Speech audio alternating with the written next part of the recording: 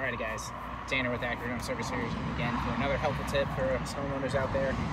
So another thing that is a part of our maintenance package that we do every time we come out is wash your outside condenser coil. Now I have gone ahead and just broke this one down.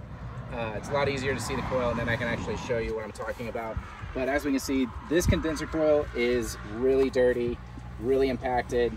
We're not getting enough airflow through these coils to cool off the refrigerant while it's coming out of the top.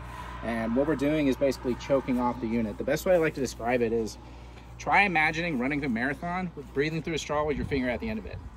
All of us know we can't breathe that well. So one thing that we do, and one thing that homeowners can do, is come out here and wash off your condenser coil.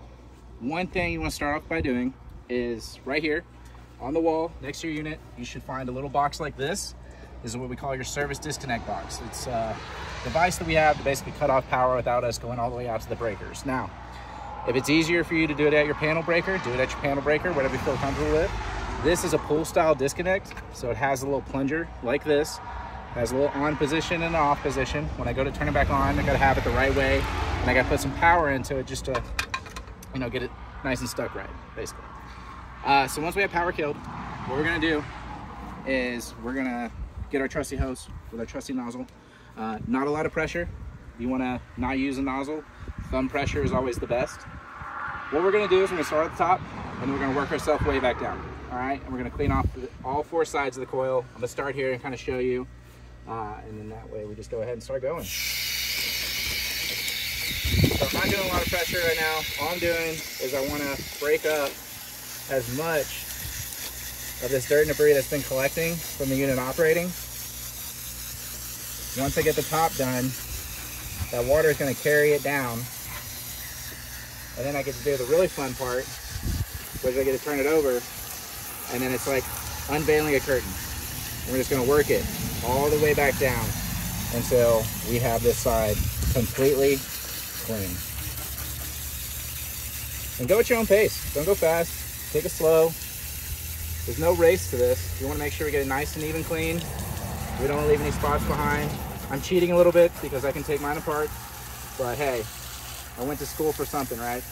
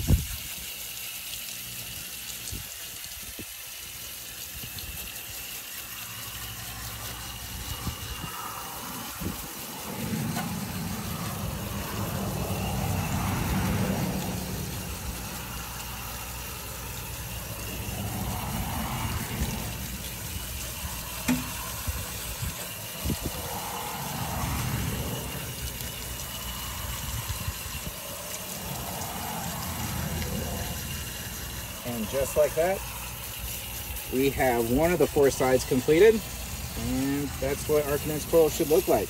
Now,